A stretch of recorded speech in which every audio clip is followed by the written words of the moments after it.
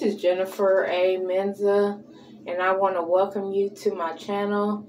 I want to thank all my old subscribers and all my new subscribers. I've decided to grow out my hair, grow out my shaved head. It's a little bit longer than a shaved head now. Next week it'll be 1 month, and I plan on doing a monthly video every time it grows, because it'll be a monthly video on the 29th of every month. This is just a video letting you know what's going on.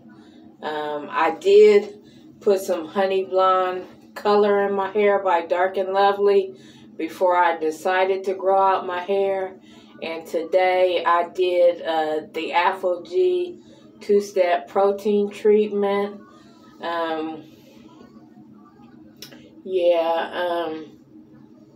So I'll just be letting it grow out. I don't think I'll be cutting the mullet, because last time when I grew it out, I didn't cut the mullet, and that was back in 2018.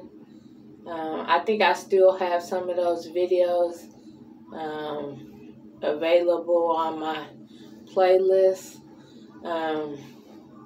Yeah, because I grew it out in 2000. I think it was 2018.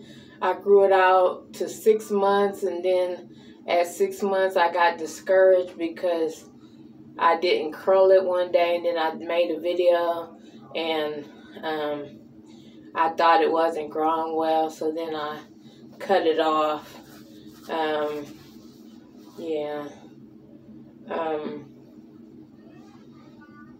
I dyed my eyebrows a little bit. It didn't take all the way, and so then I brought some honey brown eyeliner. So I'll go ahead and show you my hair.